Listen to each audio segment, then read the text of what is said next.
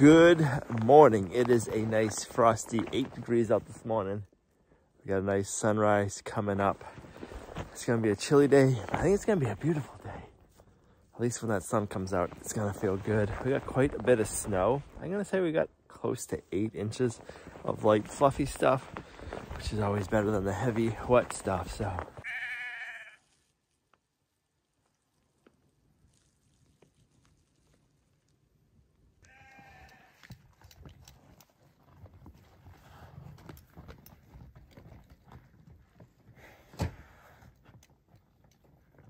somebody seems to be enjoying the cold, frigid morning. That's for sure. The cows love this weather.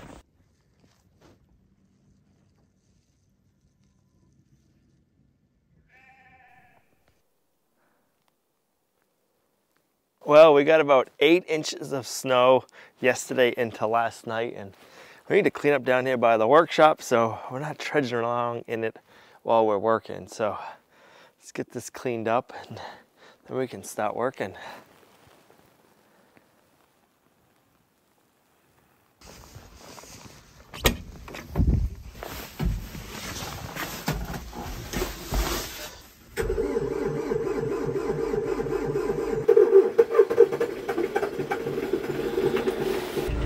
Well, it's been cold out. It sure didn't like to start, but it did.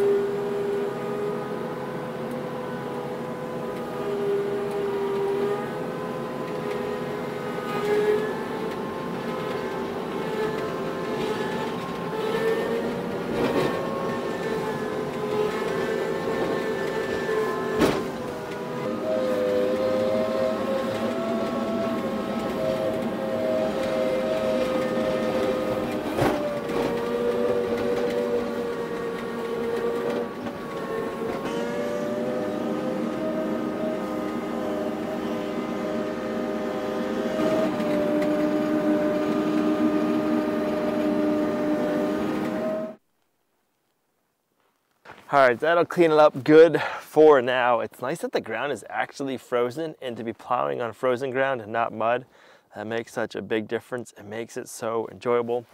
I'm really enjoying my Arctic snowplow. That thing on the 𝑇YM tractor is a beast.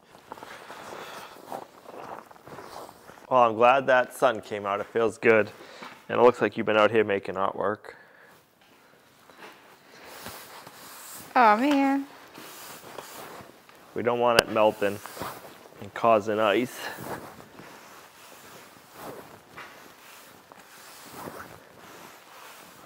Look at where I stepped. You can still see them. Right.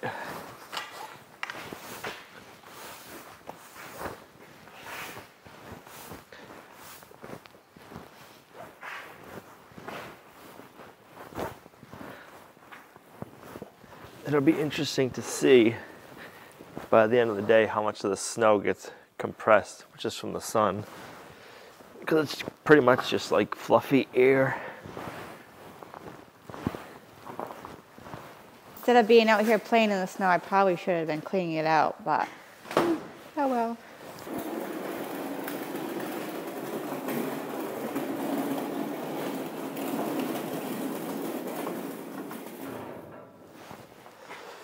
That's been working out well. Yeah, it's nice having the pallet jack to have the tin on just to easily move it back and forth. Now we need to figure out exactly where we want to put our divider for the goat and sheep pen. I put some blocking in for our T-nuts.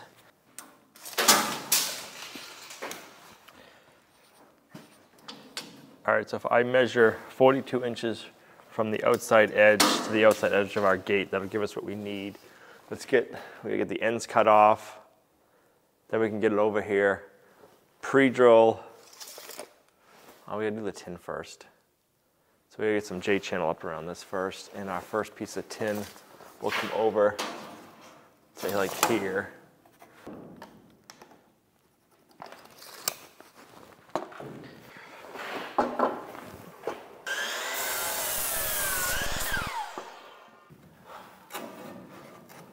All right, let me get one side attached. Gotta make a place for our J-channel to hook onto, and that we have enough room to get our hands in. That'll be good.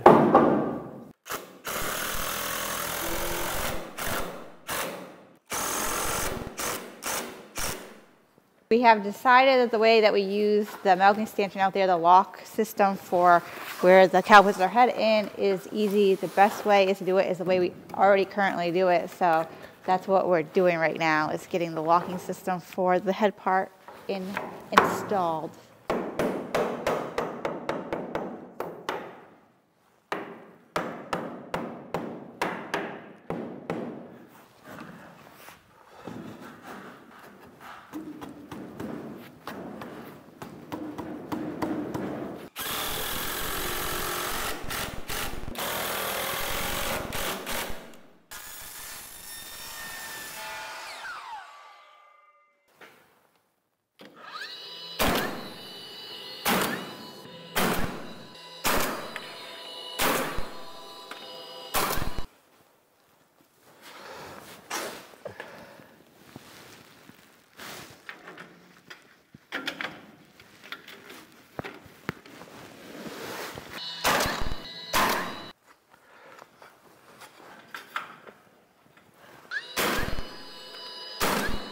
All right, so now we want to go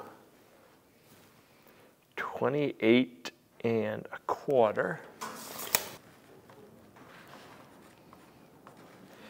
And then we need to go 11 1/2.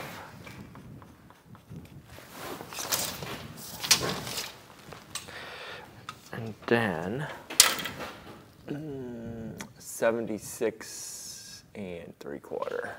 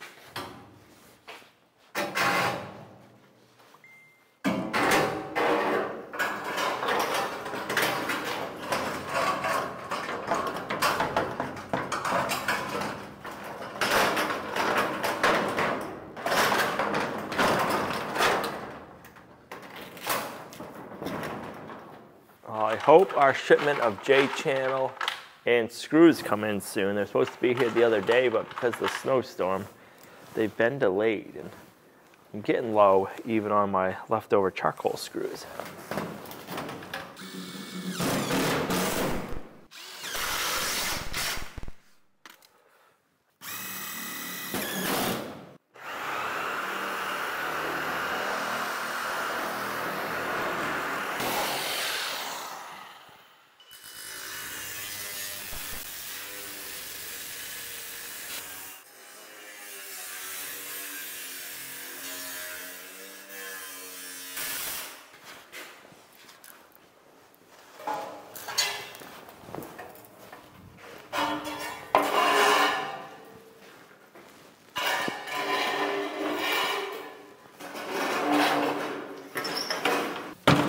I like that. I still gotta do a J channel once we get more J channel in there. That looks nice like that.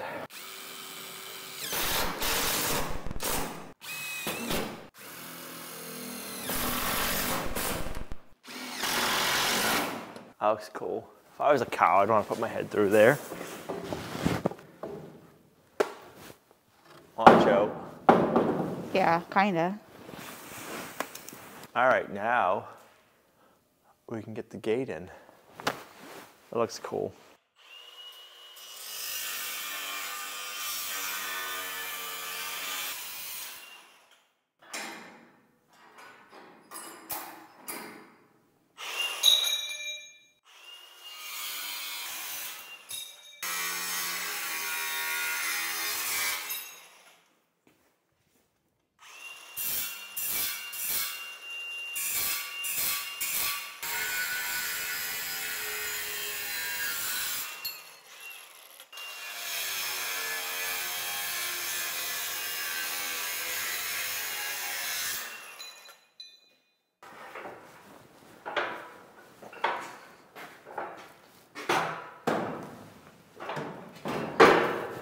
Boom.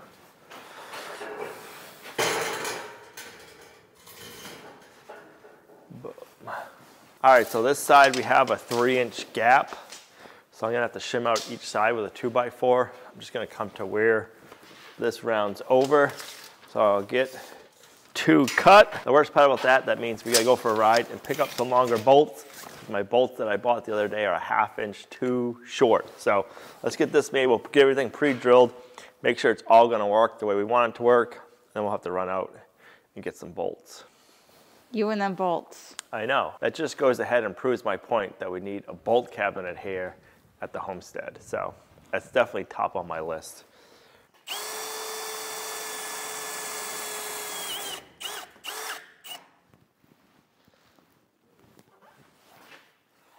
But I can't see. Yeah, awkward position. I need to be like right there. Don't get your head stuck. Right.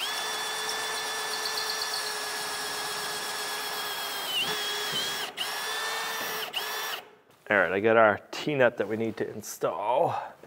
It's more like an X. They call it a T-nut.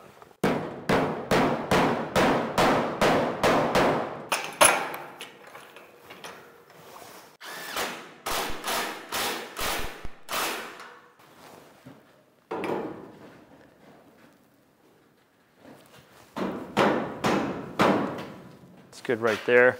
I want to get these all pre-drilled before I put the spacer in, because this way I can bolt it tight and that'll hold it, where if I have a spacer in there, I can't have a bolt in there yet.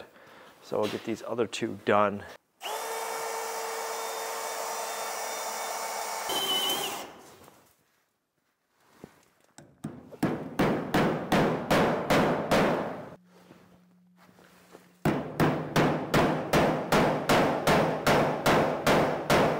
I like it. That'll work perfect. So let's get it figured out where we're going on the other side.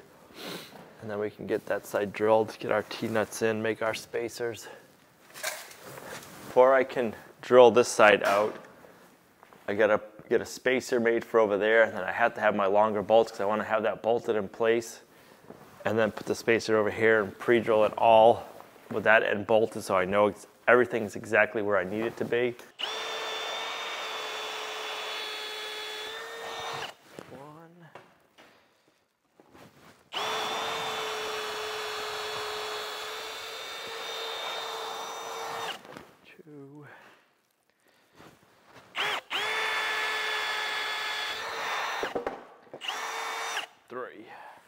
All right, so this is gonna go like so, and let's go out and get some bolts. The one good thing about going to Home Depot, it gives me time to warm up, because it's still like 15 degrees outside right now, so I'm not gonna complain about riding in a warm truck. So let's go pick up some bolts, and then we can get back and get this installed.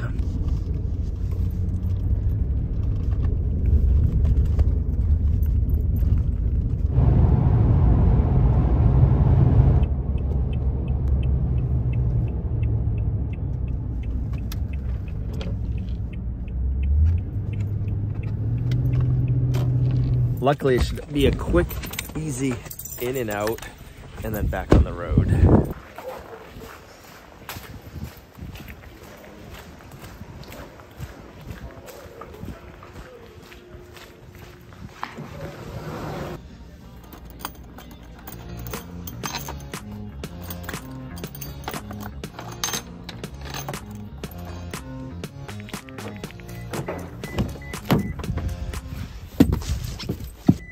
Well, that was quick and painless.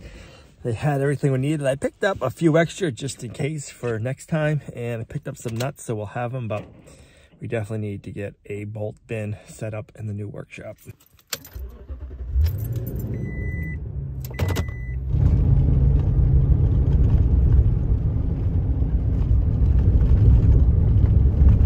These better do it.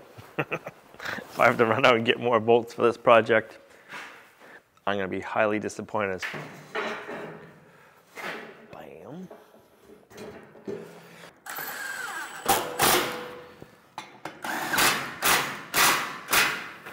I like that.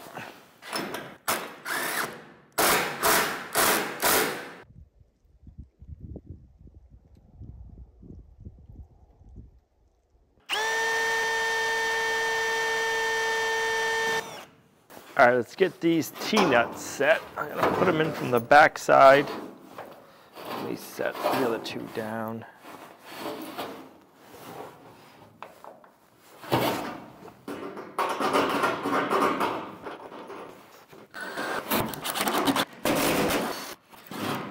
Then I'm just countersinking them with a bolt.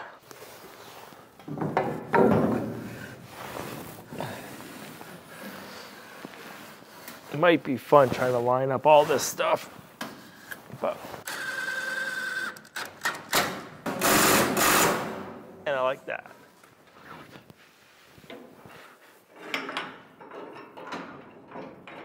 Okay, I don't like that. I ripped this board down to 1 1/8 inches. Let's see if that's enough to spread it and make the gate work better.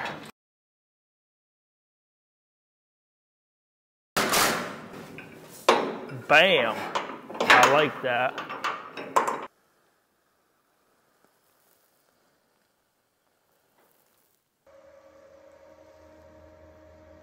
I was in here grabbing zip ties, and I know a lot of you have been asking about the grid down readout system and how it's been doing. It's doing really well. We haven't had any issues with it. It's been powering all of our needs. I just checked, and right now we are 95% charged, making 2 kilowatts of power with minimal sun. Let's shut this light off. All of the solar panels on the roof are covered with snow, and the sun is behind clouds, but it's coming out, but it's not like super strong. And we're making 2 kilowatts of power.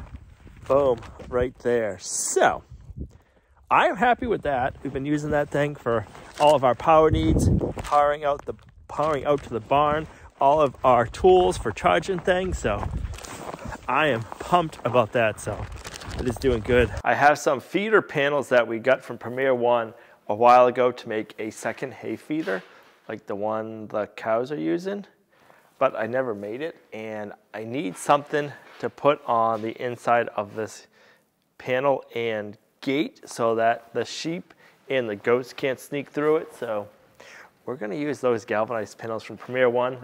They're heavy duty and they work really good. Just like everything else, it needs to be customized.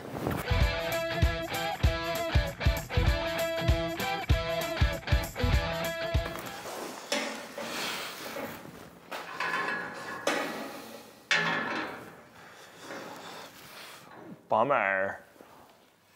That might work though.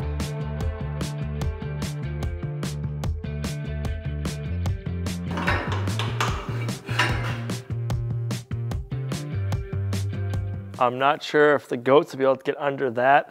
A couple of reasons I did that. That lines up perfectly with that top bar. And I don't want to have it too low, because if I have it too low and there's a lot of bedding in there, that's going to rub. So I got to make sure it's low, but not too low. That makes sense. So we're going to go with that height. If we need to make adjustments, we can. Now we can get this side done. go like that. All right, I got this panel all cut, trimmed. Let's see how we did. It's gonna be like perfect. Like, I would almost think that Premier One, when they made these, knew what I was gonna be using them for.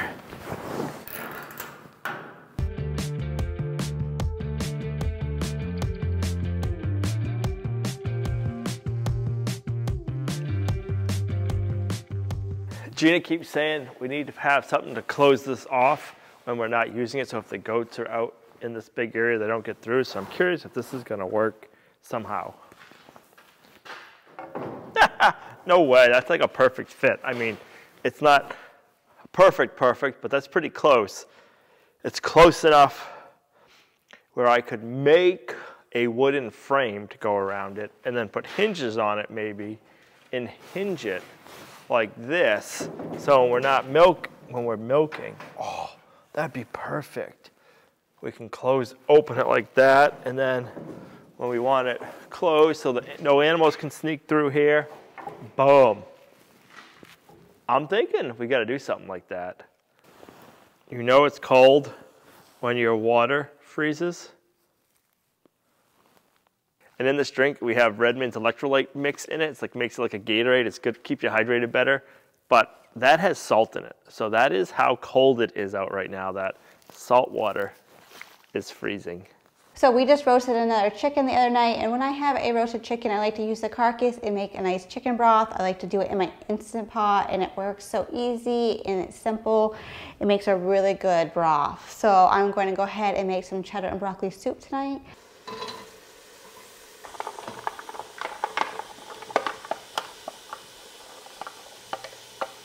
One thing I really love to do when I'm making my chicken broth is, or not when I'm making it, but when I'm using vegetables like onions or carrots or celery or any of that, the parts that I don't use, like the ends and stuff, I don't use when I'm cooking. I save that and then I put it in the freezer, and then I add it to my stock, so that way I can just have a bunch of that scraps. I just kind of keep it all mixed up in a bag in the freezer, and then I dump some in, then I put my chicken in there, and then all the things, and it's just really simple, easy. I don't have to, I can just use up things I wouldn't use when I'm actually cooking, so I like that.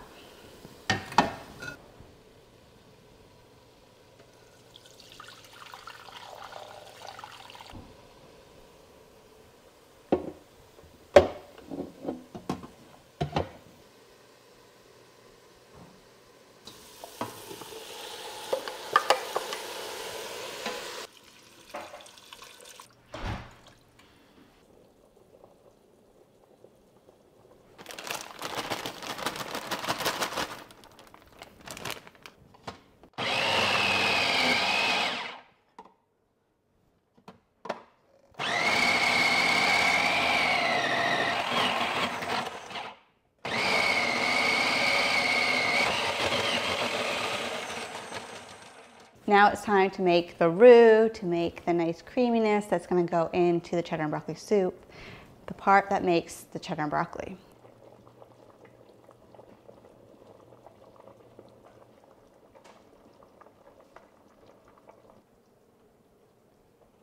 Gluten-free flour.